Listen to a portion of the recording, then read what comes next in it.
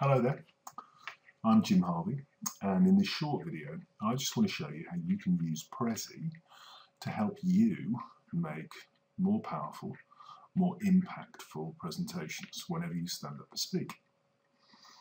I'll start by showing you the Prezi design screen, which is what you can see here, where essentially all I've done is I have thrown lots of different assets, visual elements like text, like pictures of people, like graphics that we've created in other programs and imported in. I'll just put those back into place. Arrange them on this huge canvas that you can see here. Canvas is what Prezi calls the design screen. And all that I've done is, alongside my script for the presentation, is I've arranged them on the screen and then joined them up in what Prezi calls a path to help me use them to tell a story. You can see here in the left-hand column on the screen, every little piece of the presentation I have designed a view, and you can see it by the dotted lines here, that will show particular images in relation to each other at particular stages of the presentation. I just tell Prezi where I want it to look by using these things here, these blue 16 by 9 boxes, which we call frames, that you can see here but are invisible once you start to present. And essentially that's like my film director. When I say this, I want this to appear, I click my mouse or I click my remote control device and that appears on screen. Prezi is really easy to use. It might not necessarily look like it from this. And as a presenter's tool, it's really flexible. So let me show you how this presentation works a little bit.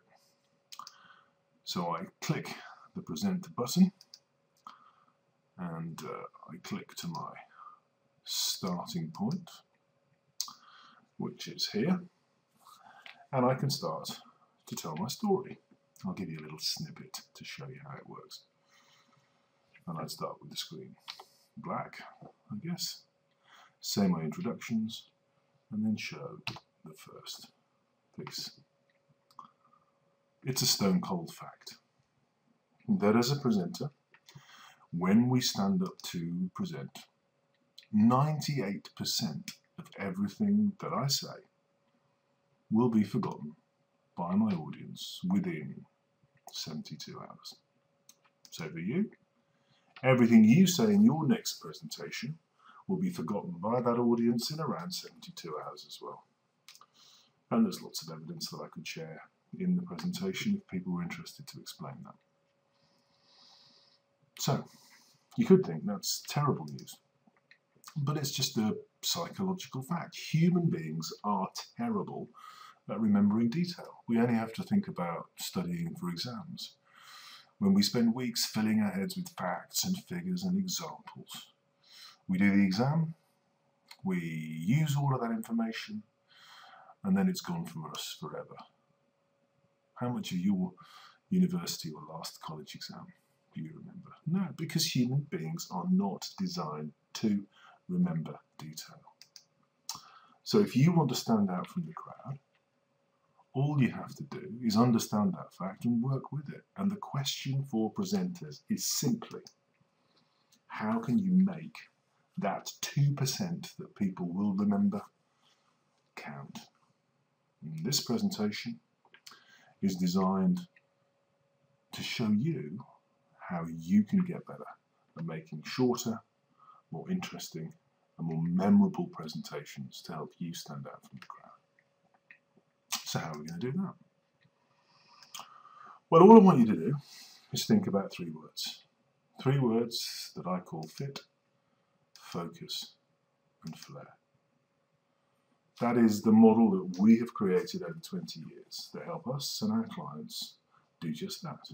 Stand out from the crowd by giving shorter, more interesting, and more memorable presentations.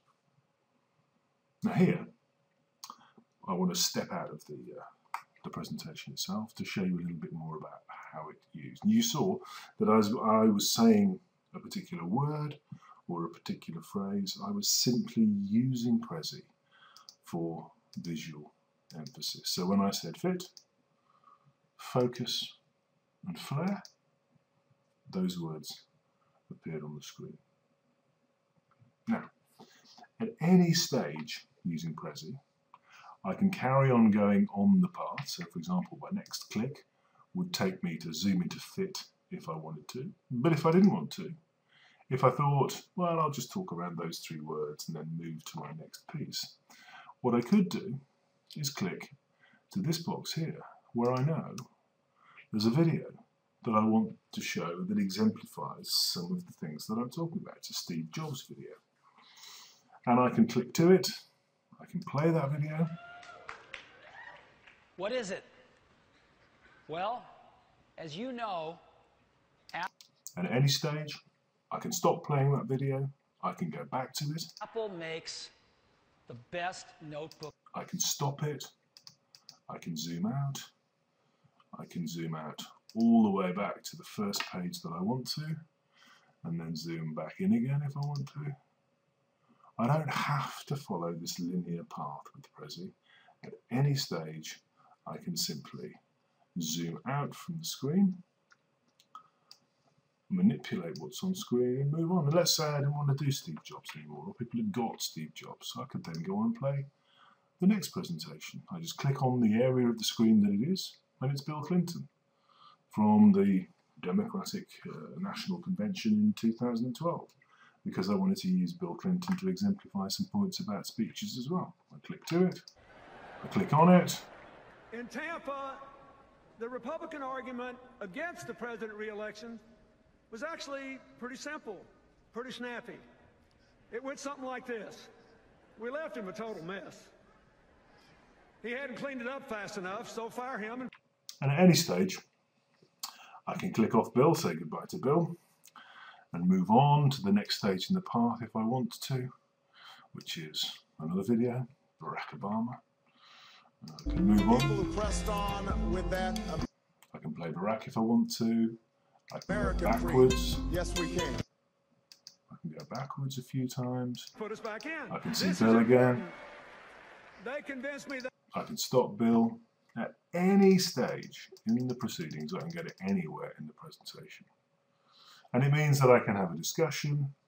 I can play a video here. I can play a video there if I want to. I can zoom out. I can go back to the big picture if I want to use the big picture again. And at any stage, simply by clicking, I can go back to the last place that I was and play the thing that I want to focus on. Prezi is a really interesting, yeah, we're meant to be educating them for it, and flexible tool. Okay, and the last thing will be a presentation from me. For over 4.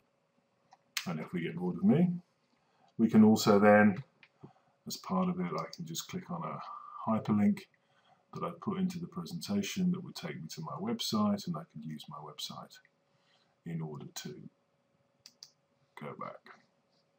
And at any stage, I go back to the presentation, and I can finish my presentation making the points that I want to make. And that is my story told. Come out of presentation view, back in the design window, and that, ladies and gentlemen, is a simple way that you can create presentations that are more flexible, potentially more visually appealing, and potentially more useful than any other presentation tool on the market.